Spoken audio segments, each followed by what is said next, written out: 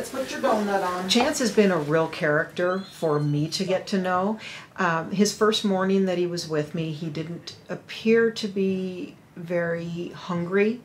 So I tried to offer him a little dog food, and he seemed a little depressed. So I scrambled him an egg, put some cheese in it, and that went down really well and very quickly.